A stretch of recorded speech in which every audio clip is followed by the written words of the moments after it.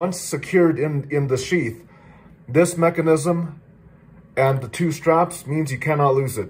What I found that basically with these two straps loose, don't blame me if you ever lose your blade.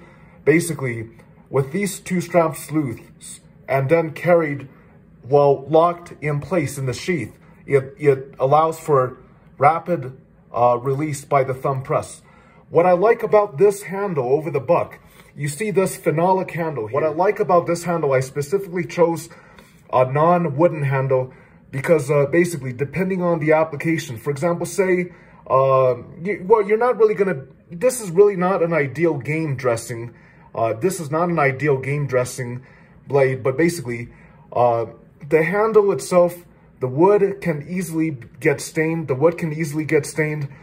And this handle here is not only secure, you see these grooves, it's highly secure, it's easier to clean, and you have less, be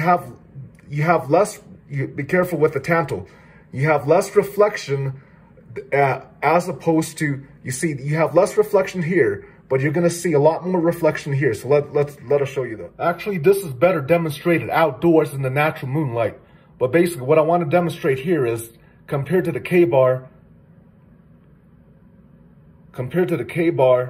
as opposed to this is better demonstrated in the field at night, but compared to the K-bar above and the buck, you see you're getting much more reflection on that buck. You're getting a whole lot more reflection as opposed to the K-bar. What we forgot to mention is that the advantage of this Kydex up above means that it's not going to spoil in humid environments as opposed to leather, which has issues over time in certain conditions.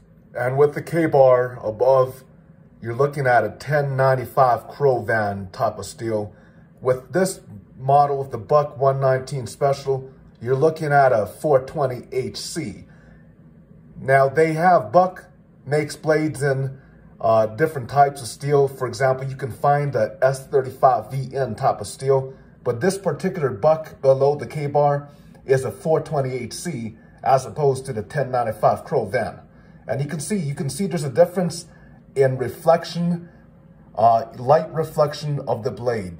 Whether if you're talking about glare, or whatever, you can see that you're getting less reflection on the K-bar. In terms of construction, the guard, hilt, and handle on the Buck 119 Special is very solid, sturdy, secure, solid as nails. But what we're talking about here, again, if you look at the K-bar, this grooved handle, you're gonna get a much better grip. So if you're gonna talk about loose, not loose, the handle itself is very tough and secure. But what we're talking about is, we believe that in certain applications, it's much easier to lose one's grip on a more slippery handle as opposed to something like this, where you're gonna have a very firm grip.